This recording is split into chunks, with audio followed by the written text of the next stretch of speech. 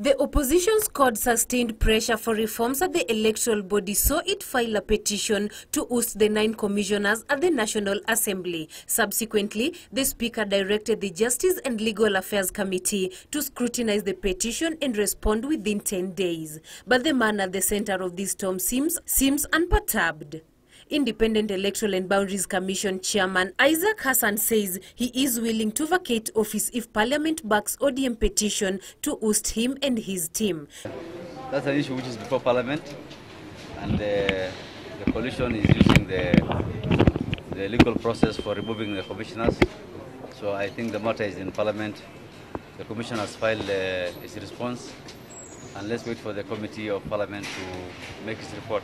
He was speaking on the sidelines of the Commonwealth Electoral Network Conference that was opened in Nairobi this morning with representatives from 53 states attending. This is a very, I think as the Secretary General has said in his remarks, this is a very important forum for Commonwealth Election Commissioners to come together and share experiences and learn from each other. This is actually his own personal initiative to set up this network to enable election bodies from the Commonwealth to come and talk to each other. Also in attendance was the Commonwealth Secretary General Kamalesh Sharma, Attorney General Githu Muigai, among other dignitaries.